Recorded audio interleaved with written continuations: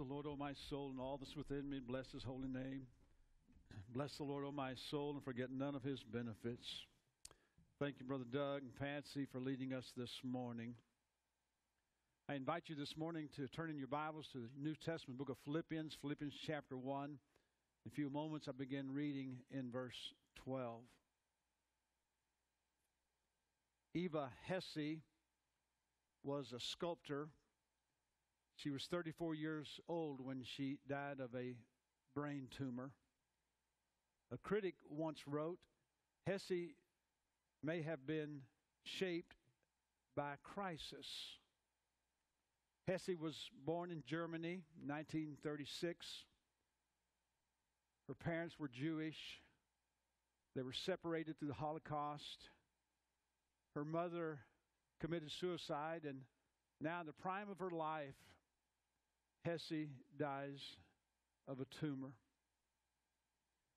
Crisis does have a way of shaping us, and it seems like that every blow of the sculptor's in many different forms. Sometimes it's a loss of health, loss of a friend, a loved one. There's disappointment. Now we have what is called the coronavirus, and we find ourselves just kind of corralled, and we have to keep apart, and we as social people, we're not used to that, and so we're struggling, but at the same time, God is using that to shape us, and so this morning I want us to take a look at the Apostle Paul and his life, and here in Philippians chapter 1, Paul is in prison, and he's waiting trial, and he's in prison for preaching the gospel, for believing that Jesus Christ is the only way, the only truth, the only life, and he's doing what God called him to do, and he finds himself in prison, and nothing they'd done particularly wrong, but yet he's in prison, and Paul now is separated from the church at Philippi, and so he misses the church, just as I miss you, Southmoore, and they missed him, and it's interesting that Paul is concerned with the church because he's not being able to be with them, but also the church is concerned with the Apostle Paul because he's in prison. And the church was concerned, well, Paul, they were wondering, is Paul depressed? Is he crushed in his spirit? Is he struggling right now because he's in prison? And as a matter of fact, Paul was better than most of the people who were free there in Philippi. And so Paul writes this letter to encourage them. And he teaches many valuable lessons about life. And so 2 or 3 things I want to share with you this morning, church, that as Paul taught the church 2,000 years ago, that's relevant this morning. First of all, I want you to notice as we look in verse 12 of Philippians chapter 1, Paul tells us that life sometimes hammers us. Listen as he writes. He says, now I want you to know, brothers and sisters, speaking to the church, that what has happened to me has actually served to advance the gospel. Paul was saying, listen, church, this is life. This is reality. For Paul, prison was his reality. And he was saying to the church, listen, sometimes life just hammers us. And it makes no difference whether you're rich or poor. It doesn't make any difference. You're Baptist or Methodist or Democrat or Republican. It doesn't make any difference. Sooner or later, we're going to discover and we're going to experience that life also hammers us. And let me just say, church, it's really nonsensical for us to think that we're going to get through life without being bruised or broken or experience bad things in our life. That's not reality. God doesn't put a hedge of protection around us and protect us from all the things of this world. Adversity is no respecter of persons. And throughout Scripture, God teaches us that yes, sometimes bad things are going to happen to us. Just like Eva Hesse. She didn't do anything wrong, but yet she suffered. Her life ended too early. And yes, adversity comes sooner or later to all of us. And how do we respond when that happens? Well, sometimes people blame God, but blaming God is not the answer. Listen again in Job, as Job's, we know how many times Job was hammered over and over again. But Job says in Job chapter 5, verse 7, yet man is born in trouble as surely as sparks fly upward. Job was a great man of God. God described Job as one of the best of his people, and yet he was hammered over and over again.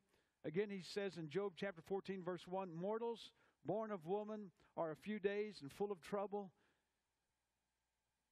Bad things happen to good people. In Philippians chapter 1, verse 13, listen to Apostle Paul as he writes. He says, as a result, it has become clear throughout the whole palace guard to everyone else that I am in chains for Christ. It was no secret. Paul, too, was being hammered. He describes his life as, I'm in chains 24/7. He's not confined, but he's restricted. He has very little movement at all. And there he is writing to the church to encourage them.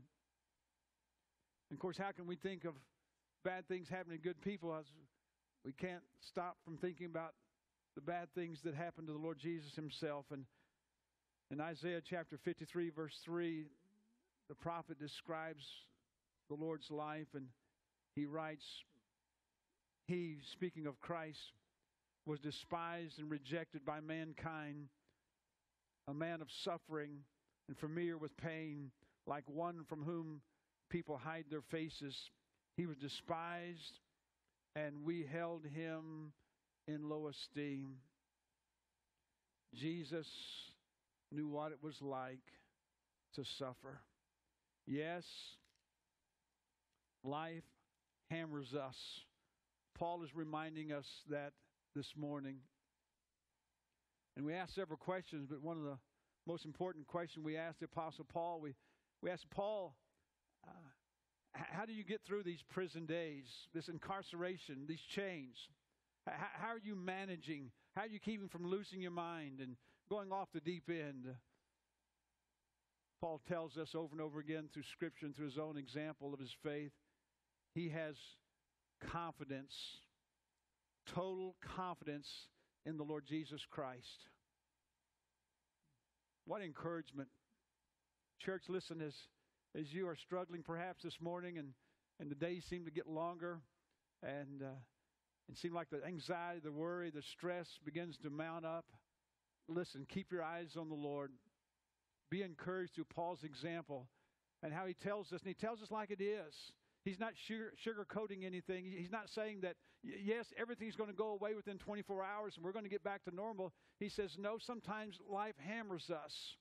And we should expect it. We need to get ready for it. We need to prepare ourselves for it. And with God's help, He's going to help us to, as we put on the whole armor of God every day to fight this giant, to fight this enemy called this virus. What an example Paul was to us and is to us this morning. He tells us, yes, life sometimes hammers us, but also he tells us that we're not in control. I know for some of us and some of you, and even myself, and as I get older, I remind myself that I don't like my schedule to change.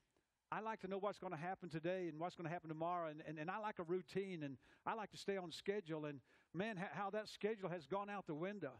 And our world, our life, individually as well as collectively, everything has changed these last few weeks. And we're reminded that we're not in control. Paul writes in Philippians chapter 1, verse 14, he says, and because of my chains, most of the brothers and sisters have become confident in the Lord. He's saying, I'm not in control, but look at the good things that are happening from this. Because of Paul's witness, people were coming to Christ rather than worrying and fretting and going off the deep end, having a pity party. The church is beginning to share the gospel. You see the good that's coming out of Paul's imprisonment.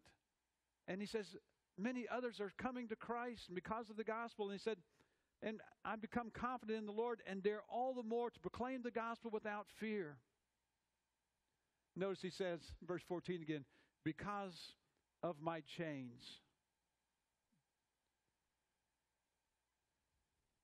Day after day, Paul was making the most of his circumstances. And he teaches another valuable lesson. He tells us that outlook determines the outcome.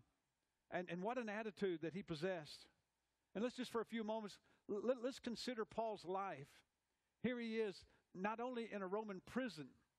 And if you know anything about the ancient prisons, I mean, they're dark and they're dingy and they're damp and yes, they're deadly. And here Paul is in this prison, but not only is he in a prison, but he's chained to a guard.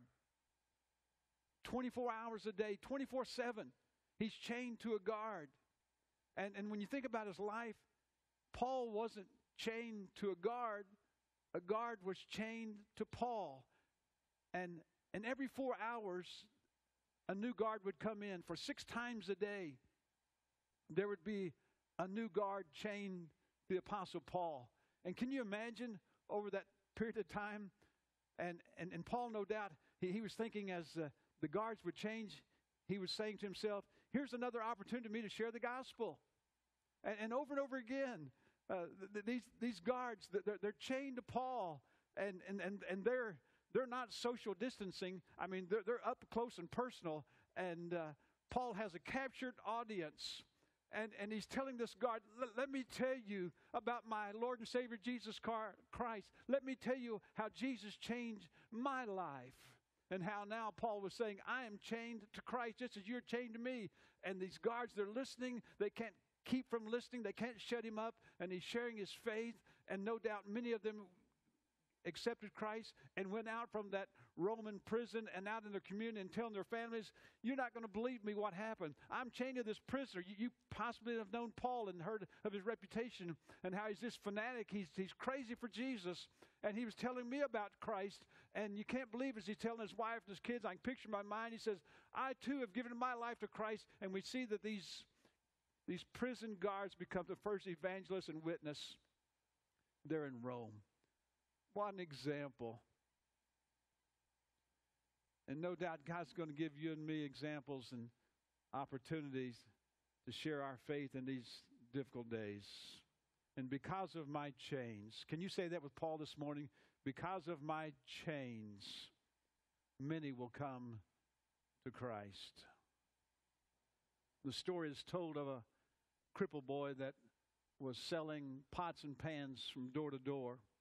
That was pretty common about 40, 50 years ago, that there would be men and women, young people usually in the summertime, kids out of school, that they would go and they would share and try to sell pots and pans, sometimes Bibles and books and encyclopedias, sometimes vacuum sweepers. And this boy, he was selling pots and pans, and he was crippled. And he was at a door, and a lady came to the door, and he gave him his sales pitch and said to the lady, would you like to buy these pots and pans? She said, no, I'm not interested. And so the boy walked away. And the lady noticed that he was dragging his foot. He was crippled, and she felt sorry for him and said, oh, sorry, come back. I see you're crippled. Said, yeah, I'll buy some pots and pans from you. And the little boy looked at the woman and said, ma'am, I'm not here to sell symphony. I'm here to sell pots and pans. And then the woman said to the little boy, being crippled must color your life. And he responded and said, yes, ma'am, it does, but I get to choose the color. Paul was in chains, and he was making the most of it. He teaches us that outlook determines our outcome. But also he teaches that pain is inevitable and mercy is optional. And sad to say that during this tough time, and I'm not going to minimize it, I've had my moments too, but just for all of us, Yeah, we struggle, and struggle and pain is inevitable during these uncertain times, but also misery is optional. And some, sad to say, they choose misery. They jump to conclusions. They begin to allow fear to set in, and they say to themselves, well, the world's coming to an end. This must be it. We're all going to die. We're going to have to take the mark of the beast if we're going to go buy any groceries. And they begin to just almost just lose control.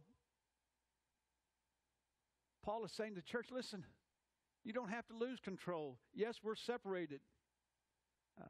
And he's not painting this picture that all is well and it's always blue skies and sunshine. It's not a walk in the park. But Paul is saying you don't have to be miserable. You don't have to settle for just being doomsday and the world's coming to an end. And listen, even if the world is coming to an end, God gives us this moment and this hour and perhaps this day and the day an opportunity. And we need to make the most of it, just as Paul did in his own life while he was in prison. I read the story of a preacher one day. He's out playing golf, and he was paired with another fella, and that's oftentimes in golfing that happens. If you don't have a foursome, that they'll connect you with some other guys where you'll have four players at the same time. And so a preacher was connected with a stranger, but yet they became friends, and he and another fellow was talking about just life, and he discovered while he was playing golf that this now his new friend, his golf buddy, that his wife and his wife had died, and his dad had died in just the last year. And during the course of the round, the fellow told his new friend that how he and his wife had planned and worked hard for years, and they had a goal of they was going to retire early, about age 55, and they was going to have enough money, and they were going to travel the world and do things that they never got to do before. And then at age 54, his wife found out she had cancer, and before she turned 55, that she died, and then his dad died, and in the course of the afternoon, well, the fellow told his buddy that he was at one time active in church, but no longer he went to church. And so his friend said, well, why don't you come to church? You come and let me invite you to my church. And he said, no, thank you. God and I are not on speaking terms right now.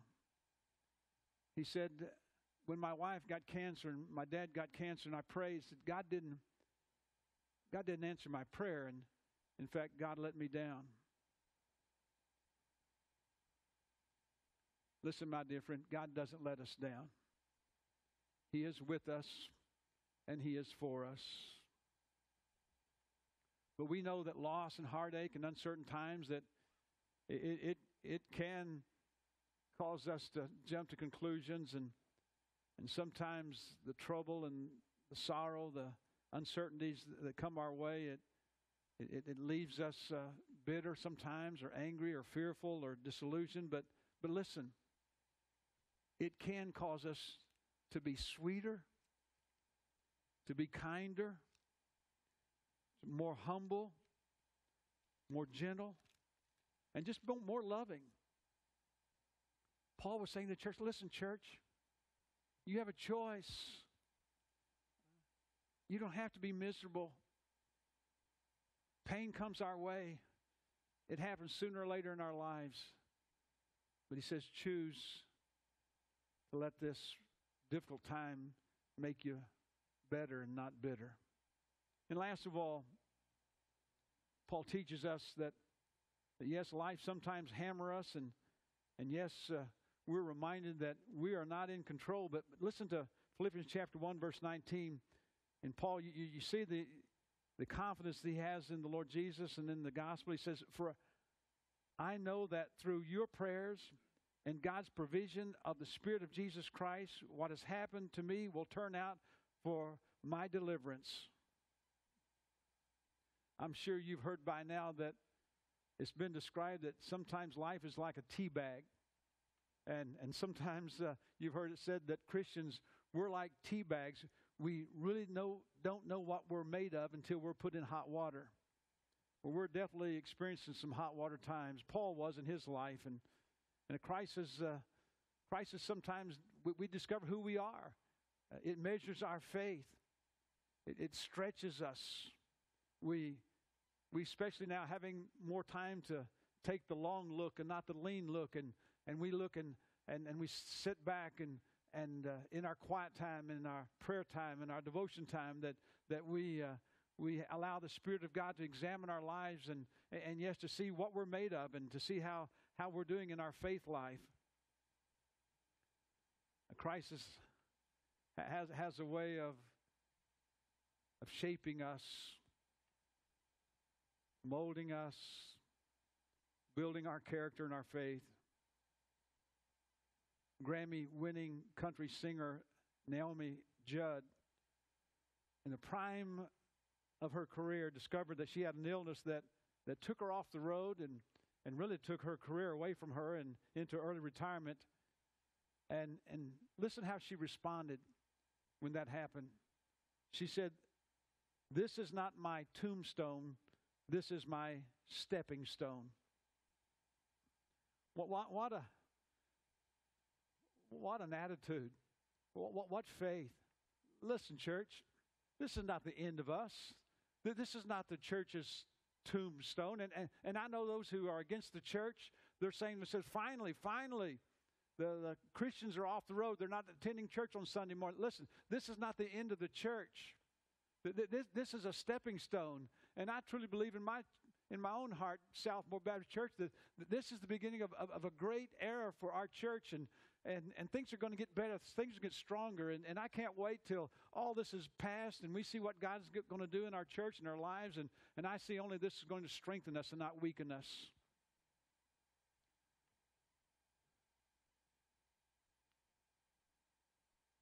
This is not the end. This is a new beginning. Let me read verse 19 one more time. "But I know that through your prayers and God's provision," and you see the connection, through our prayers, as we seek the Lord, as we ask Him for daily bread, that God's going to provide. And let me just ask you a question. In these last 10 days, 2 weeks, when things begin to shut down in your life and your family, you miss any meals? You not having your needs met? There's some new crisis, trying to keep the kids apart from fighting and trying to keep the kids from being bored and trying to keep the kids off of their iPhones and off the internet and their Facebooking and all of that. But yes, these are different times. But these could be great times. These could be important times and growing times. And we also know that in life, we've seen that before goodness, there's oftentimes brokenness. Before you can build a house, there has to be some trees broken. Before you can plant a seed and grow a crop, the ground has to be broken. And sometimes God breaks us. And I've heard it said over and over again. And I remember early in my ministry when God called me to preach, and I'd heard some of the older preachers say to me, he says, "Dan, God can't use you till He breaks you." And He does. And maybe God wants to use this time to break you. You're not in control. I'm not in control. I don't push all the buttons. Life's not the same these last few weeks. But God is reminding me that my faith, our faith is in Him and Him alone. Our confidence is not what we can do, but what Christ can do in and through us. We see that in Scripture, how God breaks His people. How sometimes God's people are in prison, just like Paul. In the Old Testament, Joseph, he finds himself in prison. Potiphar's wife falsely accusing him of sleeping with her, and now he's in prison. And yet God uses those prison days for Joseph to prepare him to be a savior for His people and really to save the world of famine. I'm reminded of John Bunyan. John Bunyan was in prison, and yet he writes Pilgrim's Progress. Martin Luther, he too was in prison, and he translates the Bible into German, his New Testament into German. Dietrich Bonhoeffer, out of his prison comes The Cost of Discipleship in his writings. And how can we not forget John on the Isle of Patmos? He was broken, he was alone, and yet God allowed him to see things that no man had ever seen since. He saw what the future is going to be, a new heaven and a new earth. And so this morning we see in Philippians chapter 1, these last few verses, we see that Paul's teaching us that, yes, life has a way of shaping us, of who we are. And Paul speaks of the external, those things that happen to us. He speaks of the internal, those things that are happening in us, but also he speaks of the external and the eternal, those things that happen through us. We can't control everything that goes on around us, but we can control what's in us and through us. A couple of years ago, a good friend of mine, Mike Stanford, Mike and Kathy Stanford owned Fox Pool here in South Oklahoma City. Mike was experiencing kidney failure. He was preparing himself to be on dialysis. He was waiting for a kidney transplant. Come to find out that one of his brothers was an exact donor, that they could use one of his kidneys, and his brother gladly gave a kidney for his brother. And I remember talking to Mike and visiting him in the hospital before he went into surgery that morning, and Mike reminded not only me, but all his family who was there, he said that, listen, this is win-win. If this transplant works, to God be the glory. I'll continue on and I'll go on about my life and giving God great praise. But if this kidney transplant doesn't work, that's okay, because I have the promise of heaven. And what faith. And I remember there praying with Mike and holding his hand, praying together, and guys, rather than me comforting him, he was comforting me, and what great faith he was displaying, that he was saying, listen, God's going to take care of me. If he chooses to heal me, I'll serve him and praise him. If he calls me home, that's going to be a win for me as well. God's in control. Keep your eyes fixed on him. I pray this morning that you can say, as the Apostle Paul, my confidence is in Christ and Christ alone. Let's pray together. This morning, as you're listening, let me ask you a personal question. And I know at this time, especially right now that we're experiencing, that there's uncertain days, and we do think about our mortality. We do think about, well, perhaps will life end soon for me? And that's just natural for us to think that. But listen, my friend, you don't have to live in fear. Jesus stands at your heart's door and knocks. And if you've never invited him into your heart and your life, let me encourage you to do so right now. This could be your new beginning, your new start in Christ Jesus. The Bible says that whosoever should call upon the name of the Lord will be saved. That simply means, my friend, that Jesus waits for you to invite him into your heart. He'll not barge in. He'll not rush in. And so this morning, if you've never trusted Christ, let me encourage you to do so right now, this very moment. And pray this simple prayer. Just say, dear God, I admit that I'm a sinner. Jesus, I believe you died for my sins. Lord Jesus, come into my heart and save me. I love you, Lord. I love you, Lord. Thank you for saving me. I give you my life, and I'm going to do my best to follow you. The Bible tells us, friend, that when one person asks Christ into their heart, the angels in heaven begin to celebrate.